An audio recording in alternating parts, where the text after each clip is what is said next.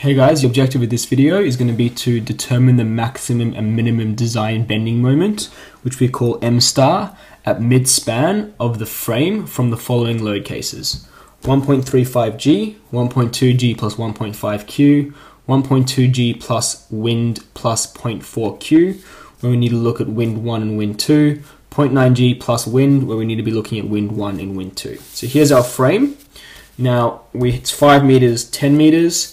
We have a dead load of 10 kilonewtons per meter, a live load of 14 kilonewtons per meter, wind on the left at 100 kilonewtons, and wind on the right at 200 kilonewtons. Okay, so this is probably going to have to go across a couple of videos, but just the general procedure is this. We're going to be finding reactions and moments for G, Q, so dead, live, W1, the wind case 1, and wind case 2, all separately. Okay, so we're going to isolate each case. Then we're going to combine these moments, the mid-span moments, and then we're going to find the maximum minimum from those combinations. So if we first start with the dead load. So what I've done, I've drawn here, we're looking at dead load, and step 1 is finding the reaction. So I've taken our frame and I've just isolated out the dead load of 10 kilonewtons per meter. Okay, the first thing we do is find the reactions. So I'm going to do it the long way first, and then I'll show you a quick way how to do it. So sum of the force in the x direction. We have no forces in the x direction.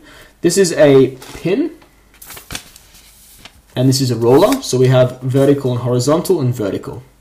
Now, there's no force in the x direction, so AX straight away is equal to 0. Okay, so AX is 0.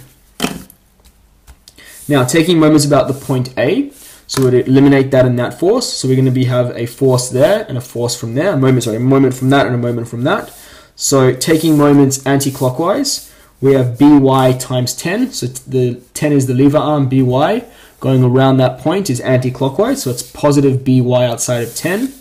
The moment from this would be 10 by 10, so it's 10 kilonewton meters over 10 meters, times by, so that's the force, times by the distance of the lever arm. So that lever arm would be at the middle, so it would be times 5 meters.